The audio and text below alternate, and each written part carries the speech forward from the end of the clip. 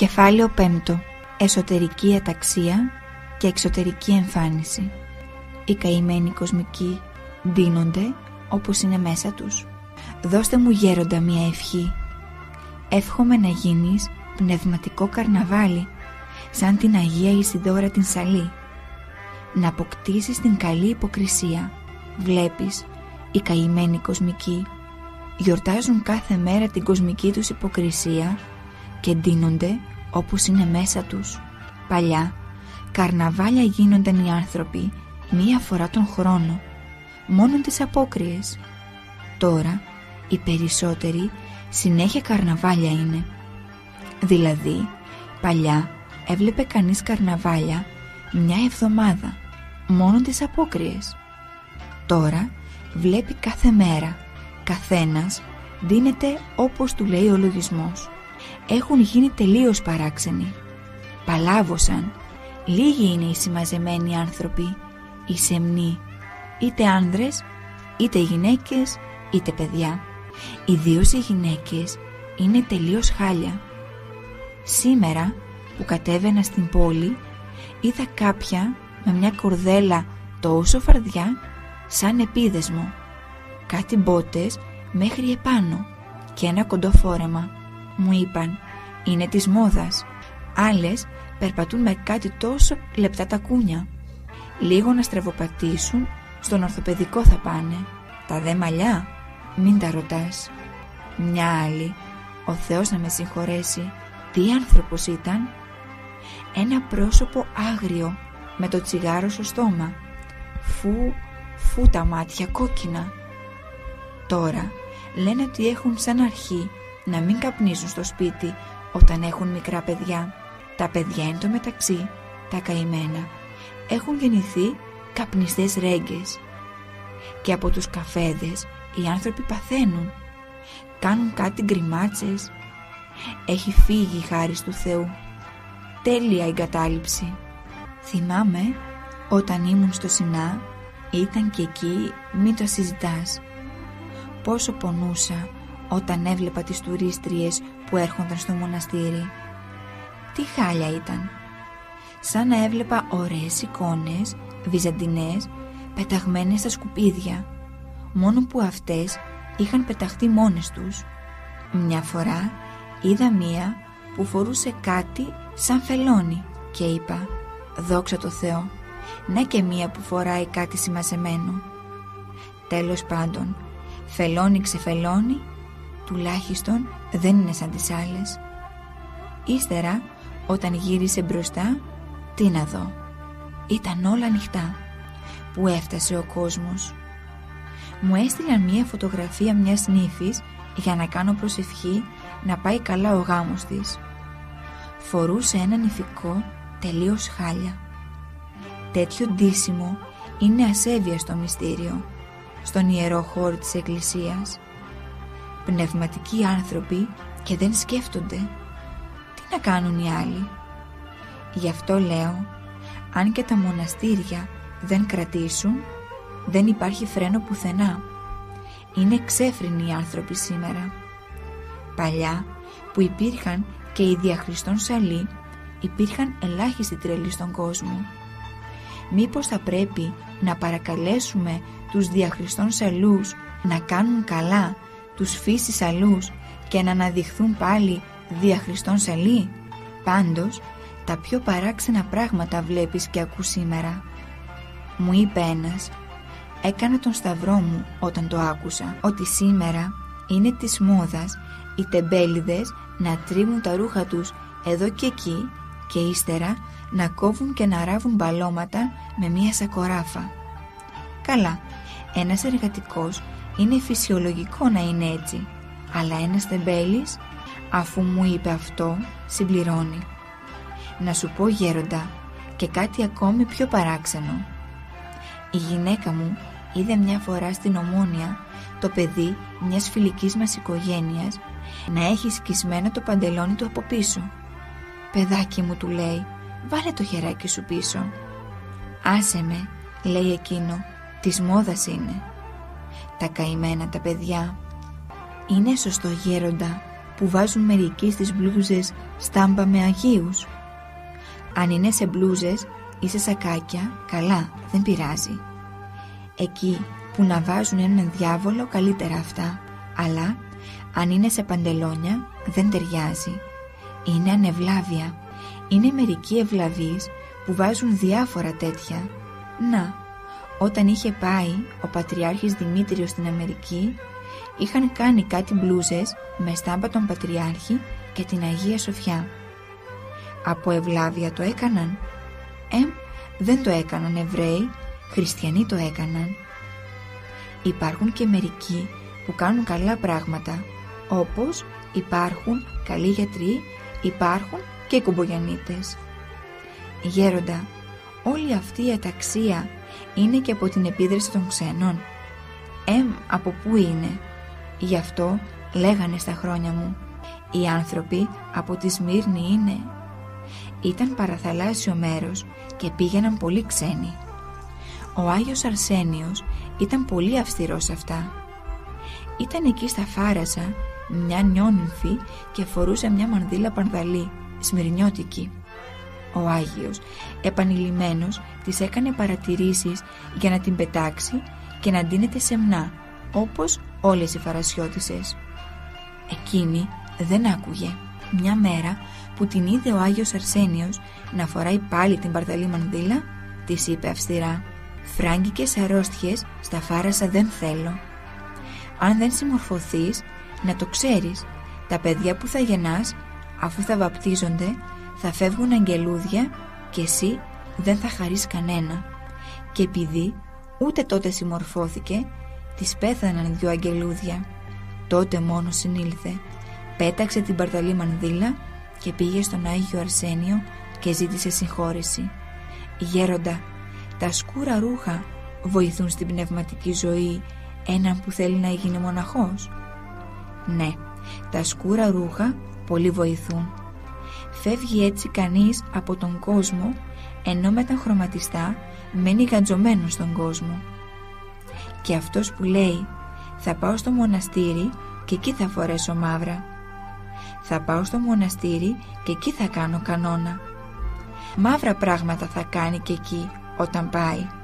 Όταν είναι στον κόσμο και κάνει με χαρά αυτό που κάνουν οι μοναχοί και το λαχταρά, αυτός και στον κόσμο χαίρεται πνευματικά και στην καλογερική μετά θα ανέβει 2-2 και 3-3 τα σκαλιά. Μερικές φορές, γέροντα, παιδιά που θρησκεύουν και ντύνονται σεμνά έχουν πολύ πόλεμο από τους μεγάλους. Αν το πιστεύουν και το κάνουν αυτό με την καρδιά τους, βάζουν και τους μεγάλους στη θέση τους. Είχα γνωρίσει μια κοπέλα που φορούσε μαύρα και μανίκια μέχρι κάτω. Είχε μια ευλάβεια. Της λέει μια φορά μια μοντέρνα γριά: «Δεν τρέπεσαι, κοπέλα, εσύ να φοράς μαύρα και μανίκια μακριά, αφού δεν βλέπουμε παραδείγματα από εσάς?» Της απάντησε εκείνη: «Τουλάχιστον να φορέσουμε εμείς μαύρα», και την έβαλε στη θέση της. Βλέπεις, η άλλη μόλις χείρεψε και φοράει παρδαλά. Αλλά τι να πεις, εμένα η αδερφή μου 23 χρονών έμεινε χήρα και μέχρι που πέθανε τα μαύρα δεν τα έβγαλε. Για μένα είναι μακάριες οι χήρες που φόρεσαν τα μαύρα σε αυτή την ζωή, έστω και ακούσια, και ζουν άσπρη πνευματική ζωή και δοξολογούν το Θεό χωρίς να γογγίζουν, παρά οι δυστυχισμένες που φορούν παρδαλά και ζουν παρδαλή ζωή. Σήμερα δεν διακρίνεις αν είναι άνδρας ή γυναίκα. Κάποτε, για να δοκιμάσουν τον σοφό Σολομώντα, του πήγαν μια ομάδα αγοριών και μια ομάδα κοριτσιών, όμοια ντυμένα κατά πάντα, για να τα ξεχωρίσει. Εκείνος τα οδήγησε σε μια βρύση και τα έβαλε να πληθούν. Από τον τρόπο που πλένονταν τα ξεχώρισε. Τα κορίτσια έριχναν με προσοχή το νερό στα μάτια, συναισθαλμένα, ενώ τα αγόρια το πετούσαν στο πρόσωπό τους και έκαναν θόρυβο με τις παλάμες τους. Σήμερα οι άνδρες έχουν μιμηθεί τόσο πολύ τις γυναίκες που πολλές φορές δεν διακρίνονται. Την παλιά εποχή, στα 500 μέτρα μπορούσες να διακρίνεις αν είναι άνδρας ή γυναίκα.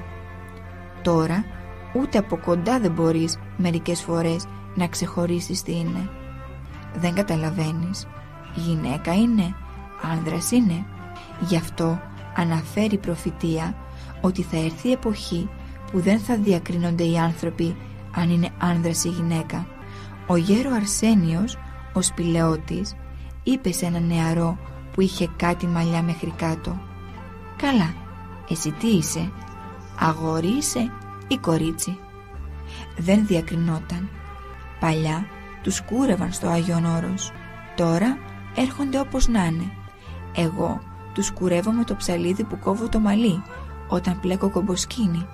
Πόσους έχω κουρέψει. Πίσω από το ιερό τους κουρεύω. Όταν έρχονται τέτοιοι τους λέω: «Υποσχέθηκα σε κάποιους φαλακρούς να τους κολλήσω μαλλιά. Κάντε αγάπη να τα κόψουμε». Τι να κάνουμε τώρα, το έχω υποσχεθεί. Το δέχονται, γέροντα? Έχει σημασία πως θα το πει κανείς. Δεν αρχίζω, τι χάλια είναι αυτά, δεν ντρέπεστε, δεν σέβεστε τον ιερό χώρο? Αλλά τους λέω: «Βρε παλικάρια, εσείς με αυτά τα μαλλιά βρίζετε τον ανδρισμό σας. Αν δείτε έναν τσολιά στην Ομόνια να περπατά με μια γυναικεία τσάντα, πώς θα σας φανεί? Ταιριάζει, μωρέ, να τα κόψουμε τα μαλλιά». Και τα κουρεύω. Ξέρετε τι μαλλιά μαζεύω? Καμιά φορά, αν κανένας λίγο αντιδράσει και αρχίσει να ρωτάει γιατί και τα λοιπά, του λέω: «Τι γιατί? Καλόγερος δεν είμαι? Κουρές κάνω. Αυτή είναι η δουλειά μου». Είναι ο τρόπος που θα το πεις. Γελούν και αυτό είναι. Μετά τα κουρεύω. Ονόματα δεν αλλάζω. Έναν μόνο τον έβγαλα άξιον εστί, γιατί εκείνη την ώρα περνούσε η λιτανία της εικόνος του άξιον εστί. Πόσο χαίρονται οι γονείς που τα κουρεύω. Ξέρεις πόσες ευχές παίρνω από τους γονείς, από τις μανάδες? Μόνον από αυτό θα με συγχωρέσει ο Θεός. Τώρα πάλι είναι μόδα να κόβουν τα μαλλιά και να αφήνουν πίσω κάτι μύτες. Τι νόημα έχει, βρε λεβέντες, αυτή η ουρά? Ρωτάω καμιά φορά. Την αφήνουμε, μου λένε, για να μας προσέξουν οι άλλοι. Μωρέ, και να τους πληρώσετε τους άλλους, λέω. Με τόσα προβλήματα που έχουν σήμερα, δεν πρόκειται να σας προσέξουν. Βλέπεις άλλα κοντζάν παλικάρια να βάζουν σκουλαρίκια. Πόσα σκουλαρίκια έβγαλα. Γέροντα, μερικοί φορούν μόνο ένα σκουλαρίκι. Οι αναρχικοί είναι που φορούν ένα σκουλαρίκι. Το ένα σκουλαρίκι στο αυτί είναι σύμβολο αναρχίας. Δεν το βάζουν έτσι από θηλυπρέπεια. Τρυπούν το αυτί τους και το βάζουν σαν σήμα αντιδράσεως. Ήρθε ένα παλικάρι με τον πατέρα του στο καλύβι, 22 χρονών, με μαλλιά, γένια και ένα σκουλαρίκι στο αυτί. «Δεν ταιριάζει», του λέω. «Πολλοί σας παρεξηγούν. Εγώ δεν σας παρεξηγώ. Εκείνοι όμως δεν ξέρουν ότι είστε αναρχικοί και σας παρεξηγούν». Το έβγαλε μετά και μου το έδωσε. Ήταν χρυσό. «Δώσ' του», λέω, «σε έναν χρυσοχώο να σου κάνει ένα σταυρουδάκι». Άλλοι, γέροντα, βάζουν σκουλαρίκι και στη μύτη. Αυτό σημαίνει ότι ο διάβολος τους έβαλε τον χαλκά στη μύτη, μόνον που το καπίστρι δεν φαίνεται. Είναι και μερικοί που έχουν στο λαιμό πλατιές αλυσίδες, χρυσές, από εδώ, από εκεί. Έδωσα ένα ξεσκόνισμα σε έναν. Τις έβγαλα και μετά του είπα: «Να τις δώσεις σε ένα ορφανό ή να τις δώσεις στη μάνα σου για να τις δώσεις σε κανένα φτωχό». Αφού τον φέρνω σε λογισμό, μου λέει: «Τι να κάνω?» «Από εκεί να αρχίσεις», λέω, «να φορέσεις ένα σταυρουδάκι με μια αλυσίδα. Άνδρες τώρα και να φορούν χρυσαφικά, να έχει φαρδιές αλυσίδες, χρυσές, 2-3 σειρές, που ούτε πριγκίπισσες δεν βάζουν, να φαίνονται στο λαιμό και να σου λέει το πρόβλημά του μετά. Το πρόβλημα είναι εκεί, κανόνας. Σ' άλλους τα παίρνω, σ' άλλους λέω να τα δώσουν μόνοι τους. Έχουν χάσει το μέτρο. Ντιπ, ντιπ, ντιπ έχουν γίνει. Άλλοι βάζουν ζώδια στο λαιμό. Ρωτάω έναν, τι είναι αυτό? Πρώτη φορά το βλέπω. Είναι το ζώδιό μου λέει. Εγώ νόμιζα ότι είναι μια Παναγία. Καλά, ζώα είστε του λέω και φοράτε ζώδια? Λόξες. Η αταξία η εσωτερική ξεσπάει εδώ. Να κάνουμε πολύ προσευχή, ο Θεός να φωτίσει την νεολαία για να κρατηθεί λίγο προζύμι. Οι άνθρωποι διψούν την απλότητα. Το καλό είναι ότι διψούν οι άνθρωποι την απλότητα και έφτασαν σε σημείο να κάνουν την απλότητα μόδα και ας μην νιώθουν απλά. Έρχονται μερικοί στο Άγιον Όρος με κάτι ξεβαμμένα ρούχα.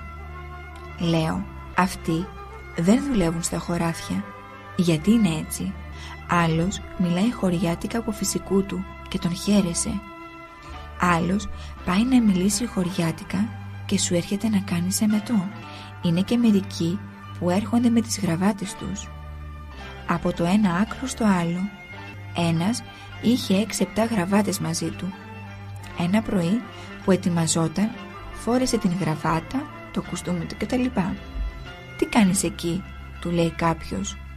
«Θα πάω στον πατέρα Παΐσιο», λέει. Και τι είναι αυτά που φοράς?» «Τα φοράω», λέει, «για να τον τιμήσω». Βρε, τι πάθαμε. Απλότητα δεν έχουν καθόλου. Γι' αυτό υπάρχει αυτή η αλητεία. Όταν οι πνευματικοί άνθρωποι δεν ζουν απλά, αλλά είναι κουμπωμένοι, δεν βοηθούν την νεολαία. Έτσι τώρα οι νέοι, μη έχοντας κάποιο πρότυπο, ζουν αλήτικα. Γιατί όταν βλέπουν κουμπωμένους χριστιανούς, ανθρώπους σφιγμένους με γραβάτες, καλουπωμένους, δεν βρίσκουν σε αυτούς καμία διαφορά από τους κοσμικούς και αντιδρούν. Αν έβλεπαν απλότητα στους πνευματικούς ανθρώπους, δεν θα έφταναν σε αυτή την κατάσταση. Αλλά τώρα, κοσμικό πνεύμα είναι η κοσμική τάξη αυτή. Έτσι πρέπει να περπατάμε χριστιανοί. Έτσι πρέπει εκείνο. Έτσι το άλλο. Και δεν είναι ότι το κάνουν από μέσα τους από ευλάβεια, αλλά γιατί έτσι πρέπει. Οπότε και οι νέοι λένε, τι πράγματα είναι αυτά? Να πηγαίνουν στην εκκλησία με σφιγμένο το λαιμό? Άντε από εκεί. Και τα πετούν και γυρίζουν γυμνοί. Πιάνουν το άλλο άκρο. Κατάλαβες? Όλα αυτά από αντίδραση τα κάνουν. Ενώ έχουν ιδανικά, δεν έχουν πρότυπα και είναι αξιολύπητοι. Γι' αυτό χρειάζεται κανείς να τους κεντρήσει το φιλότιμο, να τους συγκινήσει με την απλή του ζωή. Αγανακτούν όταν και αυτοί οι πνευματικοί άνθρωποι και οι ιερείς προσπαθούν με συστήματα κοσμικά να τους συγκρατήσουν. Όταν όμως βρουν τη σεμνότητα αλλά και την απλότητα και μια ειλικρίνεια, τότε προβληματίζονται. Γιατί όταν κανείς έχει ειλικρίνεια και δεν υπολογίζει τον εαυτό του, είναι απλός, έχει ταπείνωση. Όλα αυτά δίνουν ανάπαυση και στον ίδιο, αλλά είναι αισθητά και στον άλλον. Καταλαβαίνει ο άλλος αν τον πονάς ή υποκρίνεσαι. Ένας αλήτης είναι καλύτερος από έναν υποκριτή χριστιανό. Γι' αυτό όχι υποκριτικό γέλιο αγάπης, αλλά φυσιολογική συμπεριφορά. Ούτε κακία, ούτε υποκρισία, αλλά αγάπη και ειλικρίνεια. Περισσότερο με συγκινεί όταν εσωτερικά είναι κανείς τοποθετημένος καλά, να έχει δηλαδή σεβασμό και αγάπη πραγματική, να κινείται απλά, να μην κινείται με τύπους, γιατί τότε μένει κανείς μόνο στα εξωτερικά και γίνεται άνθρωπος εξωτερικός, δηλαδή αποκριάτικος καρνάβαλος. Η εσωτερική καθαρότητα της όμορφης ψυχής του αληθινού ανθρώπου ομορφαίνει και το εξωτερικό του ανθρώπου, και η θεία εκείνη γλυκύτητα της αγάπης του Θεού γλυκαίνει ακόμα και την όψη του. Η εσωτερική ομορφιά της ψυχής, εκτός που ομορφαίνει πνευματικά και αγιάζει τον άνθρωπο, ακόμη και εξωτερικά και τον προοδεύει με τη θεία χάρη, ομορφαίνει και αγιάζει και αυτά τα άσχημα ρούχα που φοράει ο χαριτωμένος άνθρωπος του Θεού. Ο Παπατήχων έραβε μόνος του σκουφιά με τη σακοράφα από κομμάτια ράσου. Τα έκανε σαν σακούλες και τα φορούσε, αλλά σκορπούσαν πολύ χάρη. Ό,τι παλιό φορούσε ή ασουλούποτο δεν φαινόταν άσχημο, γιατί ομόρφαινε και αυτό από την εσωτερική ομορφιά της ψυχής του. Κάποτε τον φωτογράφησε ένας επισκέπτης όπως ήταν, με την σακούλα για σκουφί και με μια πιτζάμα που την είχε ρίξει στις πλάτες του γιατί δεν τον γέρονταν να κρυώνει. Και τώρα όσοι βλέπουν στη φωτογραφία τον Παπατήχωνα νομίζουν ότι φορούσε δεσποτικό μανδύα, ενώ ήταν μια παλιά παρδαλή πιτζάμα. Οι άνθρωποι και τα κουρέλια του τα έβλεπαν με ευλάβεια και τα έπαιρναν για ευλογία. Μεγαλύτερη αξία έχει ένας τέτοιος ευλογημένος άνθρωπος που άλλαξε εσωτερικά και αγίασε και εξωτερικά, παρά όλοι οι άνθρωποι που αλλάζουν συνέχεια μόνο τα εξωτερικά, τα ρούχα τους, και διατηρούν εσωτερικά τον παλαιό τους άνθρωπο με αρχαιολογικές αμαρτίες. Ουκ έστε σχέδι ανδρός επί γυναική, ουδέ μη ενδύσιτε ανήρ στολήν γυναικείαν. Γέροντα, πώς να αντιμετωπίσουμε τις γυναίκες που έρχονται στο μοναστήρι με παντελόνι? Συχνά λένε ότι είναι πιο πρακτικό, αλλά και πιο σεμνό από τα κοντά. Σήμερα θα φορούν ή κοντά ή παντελόνια. Άντε τώρα, αφού ξεκάθαρα το λέει στην Παλαιά Διαθήκη, και βλέπεις και με τι λεπτομέρειες. Δεν επιτρέπεται ο άνδρας να φοράει γυναικεία στολή και η γυναίκα ανδρική. Είναι νόμος και είναι και άπρεπο. Άνδρες που φορούν φουστάνια είναι ελάχιστοι, πολύ ελάχιστοι. Αυτές όμως που δουλεύουν στα χωράφια λένε ότι δεν μπορούν να κινηθούν άνετα στη δουλειά αν δεν φοράνε παντελόνι. Αυτά είναι δικαιολογίες. Γέροντα, και για τα κοριτσάκια λένε οι μητέρες ότι τα φορούν παντελόνι για να μην κρυώνουν. Άλλη λύση δεν υπάρχει? Δεν υπάρχουν κάλτσες μέχρι πάνω? Ας φορέσουν κάλτσες μέχρι πάνω για να μην κρυώνουν. Άμα θέλει κανείς, για όλα βρίσκει λύσεις.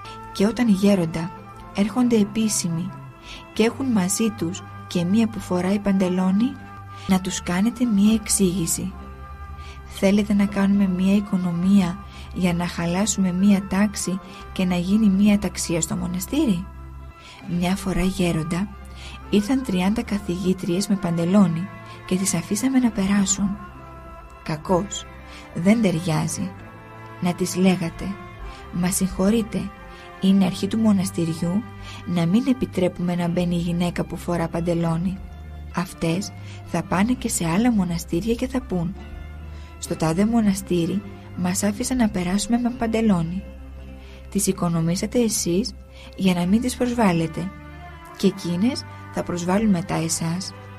Βάλτε στην πύλη πινακίδα με το σχετικό χωρίο από την Παλαιά Διαθήκη.